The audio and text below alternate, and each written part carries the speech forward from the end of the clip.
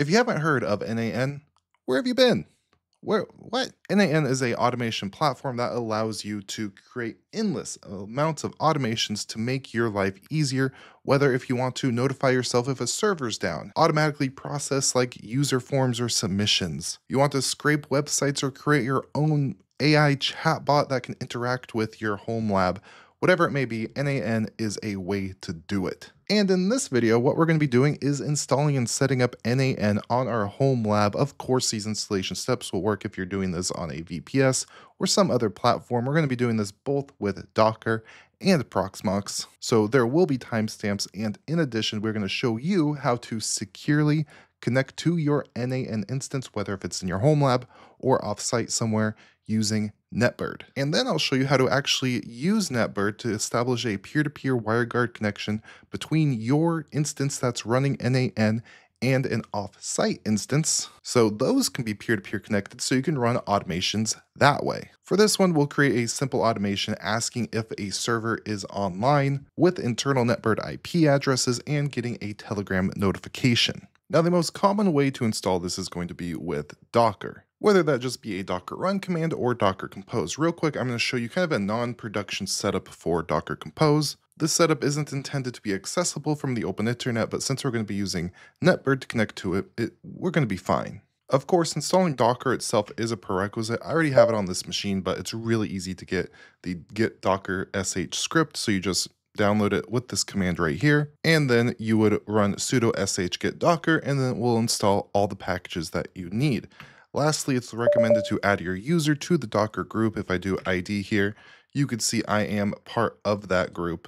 And to add your group, you would just do usermod ag docker and then your user, just like this. And then to apply it, you do new grp docker, just like that. Now for this setup, I do have a n8n folder that I created so I can change directories into that folder. And here I have a compose YAML file. I'll have all this linked down below. If I nano into this compose file, it's just a pretty simple setup without domains or anything like that. What you can see, those are commented out right here. While this is a simple deployment, I do recommend you check out their official documentation for Docker. You can see starting n8n right here, all their recommended settings and what everything means. If you want to switch the databases, you can as well. Uses SQLite by default if you don't manually set up a database such as Postgres. Additionally, if you go to server setups, you can see more information on getting a production ready environment. So if I go down here to Docker Compose, it is going to be a much more detailed and complex version of the compose file that we are going to be running today. But with that said, with this compose file, we have our time zones, we have some permission settings, we have basic authorization active, and secure cookie is set to false because we're not really going to need to be setting up an SSL certificate because we're going to be accessing this with peer-to-peer WireGuard and not exposing it again to the open internet. We're creating a volume for the data, and then we have access to local files, which if I exit out here is going to be in the same folder. So once you have that and you have it saved, we could spin it up with a simple docker compose up. I'm not going to detach it as of yet so I can make sure there's no errors when I actually deploy the thing. So it's going to pull and extract all of our images here. And then once it's all done, we could see everything spin up. Here we have some information about our database, so I do recommend you go ahead and read that. But for now, I'm going to hit Control-C to stop this. And then I'm going to run this with -D so then we can use our terminal, and now it's going to be running in the background. Also, if I ls, you'll see that local file is right there, so that is where those files are going to be stored. And now that it's running, we can see the IP of the server is 102, or ending in 102. So if I test it out by going to this address with this port, we can see that we have the setup owner account. I'd go ahead, fill out all this information, click next. Here, I go ahead and just hit get started. We can skip this for now. And just like that, we have n8n installed locally. Now that's one way to install it. I personally installed it through a Proxmox helper script. If you watched our video on how to set up Proxmox, this is something that is incredibly easy to do. If we go to this page right here, VE helper scripts, hit view scripts, we could just search for n8n. You can see it right there as an LXC container. And then all we would do is copy this command right here, head over to our instance of Proxmox, go to our node that we want to install this on, jump into the shell, and then paste that single line command there.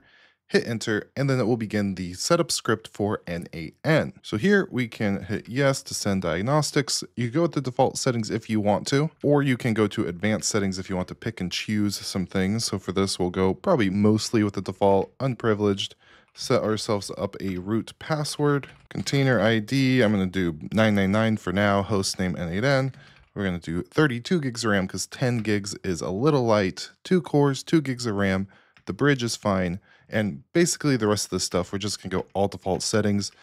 Obviously, if you have a reason to change something, you can go ahead and do that. So let's hit yes to create the LXC. And no, we're not going to write this to a configuration file. So now it's going to go ahead and create. So there, just like that, we can see it is being created. And usually these LXC containers or the Proxmox helper scripts are doing the kind of manual installation process for us, so it's not going to be running with Docker.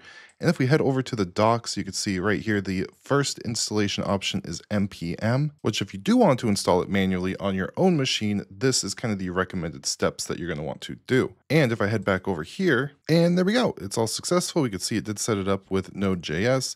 And if I just go ahead and give this line a copy here, drop it into our address bar, we now have the same kind of setup prompt that we had when we installed it with Docker. Now, that was just a demo. I actually have my very own instance of n8n running, so I'm going to get rid of my 2 test environments and finish the rest of this video in the instance I actually use. And this instance is on the IP address ending in 105. So if I go to this, you can see my actual instance here. I only have one thing up and running, which is a little update script, which is very nice. I still am working on it. Right around here, it kind of fails out. It's just a view output issue. Unrelated, I will fix that. But what I want to do is connect to this remotely. Now, I already have an instance of NetBird set up in a different LXC, so I technically, using the networks feature, can access this right now. But what I'm going to do real quick is just show you how I install NetBird directly on this machine, because later on, when we set up some automations, we're going to want to use direct peer-to-peer connections between this LXC container and other maybe offsite resources.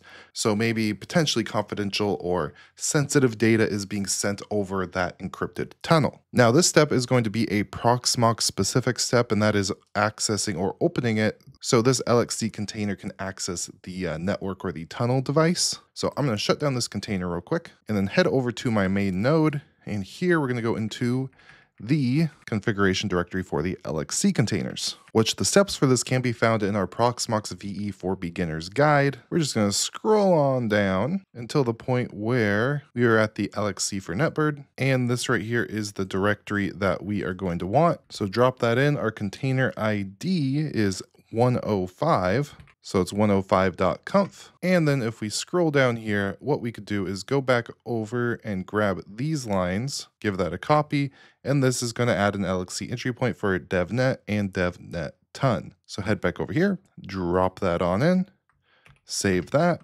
close it out. And now when we fire up our n8n LXC here, start her up, we should be able to see, if I ls into devnet, we can see the ton device right there. Perfect. Now, if I head over to our NetBird dashboard, we're going to go just straight to setup keys, and I am going to create a new setup key. This is going to be our n8n LXC. Naming here doesn't really matter, but we're going to add this to the group. This is my home lab, and this is a LXC. So for these, just set up the groups however you prefer for whatever your use cases are, but this is how I have mine set up. So we're going to create this setup key. There it is. If I just click install NetBird under Linux, we'll have the commands right here for us. So give this a copy, drop her on in, hit enter, and it's going to do everything that it needs to do automatically. While it does that, we can grab the run NetBird with our setup key already in the command, give that a copy. We could see the installation was successful. So we go ahead and paste that on in, hit enter, and we should get a connection successful, which you can see right there. Now, if I head back over here and we go to my peers, we could see we have n8n.hopkey.cloud because I set up custom DNS. And I can actually just verify that this is working real quick on my phone here. I'm going to disable my Wi-Fi so it's using a network that isn't my local network here. Open up the NetBird app and we are connected. So now if I go directly to n8n.cloud with the proper port, just like that, we're connected peer-to-peer directly to my n8n instance from an offsite network. And that brings up an important use case, something I mentioned a little bit earlier. What if I want to establish a direct peer-to-peer connection between two machines, one of them being our local n8n instance and maybe another being an offsite VPS? How do I connect those two and run automations between them? And with NetBird, that is incredibly simple. You can see if I go over to my dashboard, I already have a VPS right here running on Vultr, all set up, ready to go. Did the same exact setup process that we did through the Linux terminal with the setup key. Now, to connect these two machines, all I need to do is create an access policy. This is a test machine for an LLM mesh. Video on that coming soon. And the first thing I'm going to do is actually set it up so these are a part of some custom groups.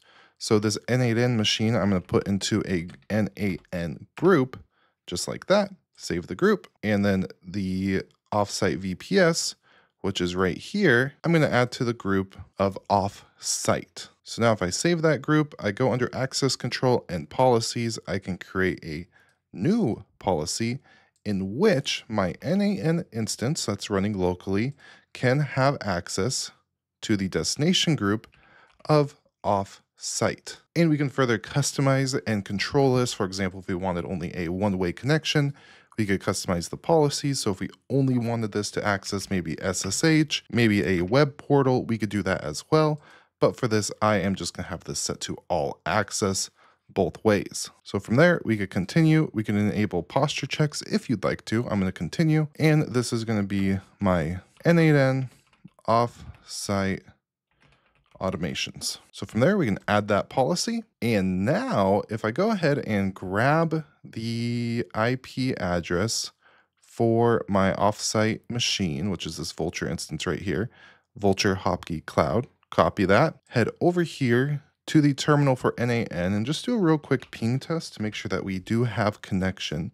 So if I paste that in, you can see we have connection directly to that instance using the NetBird DNS name, NetBird IP address. This is a direct peer-to-peer connection. So again, Control C to end that. And now just as a real quick, easy example, I can create a new workflow and run a quick automation to send me a notification if this goes offline. So what I could do, for example, is add a schedule trigger. So we drop that in, and maybe I want this to check every minute. So minutes 1, close this out. And now here, what we're going to do is add a simple command execution. So execute command, and we are going to execute a ping test. We're going to send one packet, and we're going to give it 3 seconds to do it. So if I execute this step, for example, we can see that we received the one packet, everything's working fine. But if I, for example, am to disable this policy, which now the connection shouldn't work, I'm to execute this step, we could see we have a command failed. Something went wrong. The key is not required or not available. And with this, what I could do is, just for example, if I execute this, it's just going to stop right here. But if I go into the settings for the execute command, we can change the on error. Right now, by default, it's set to on workflow. But what we could do is go to continue using the error output. So now if I execute this, we could see we have the error right there. And if I'm to enable this and then execute this, we now have a success. So it's looking good. Now on a success, just to make this pretty, what we could do is do nothing because it's a success. We don't need to worry about it. And then on a failure, you could set up whatever you wanted. But for me, I want to be notified that something's up. So what I would do in my use case is I would add a Telegram and we would send a text message. For the text, I could do something like warning, VPS offline from NetBird network, something like that. And I already have my Telegram account in here. It's really easy to go ahead and set that up. Essentially for Telegram, all you do is contact the bot father. Go ahead and create your bot, give it a name, username, and then from there you'll get an API key in which you can use to go ahead and add it as an account in n8n. And then you're going to want to get a chat ID, which you could get that by going to this address right here with your API key added to it, checking out the JSON, and then finding your chat ID through there. I grabbed my chat ID from a different automation I have. So now if I go ahead and back out of here, we're going to save this. And now if I execute the workflow, you could see success does nothing. But if I theoretically disabled this connection, or if the server went offline, we executed this workflow, I should be getting a Telegram message, which I did right there, giving me the warning that it is offline, and this will automatically run every minute, so I will get spammed to go ahead and try to get my attention to fix the issue. And that's just one way to go ahead and use NetBird for secure peer-to-peer connections between local resources, offsite resources. You could connect offsite resources together. Whatever you need to do, use it to connect to local instances. The use cases truly stop where your imagination stops. So again, if you are looking for more content like this, do subscribe to this channel, as we will be coming out with a lot more fun stuff, including a video going over a bunch of different n8n automations that may be helpful to you. So with all that, I do hope you have an absolutely beautiful day, and goodbye.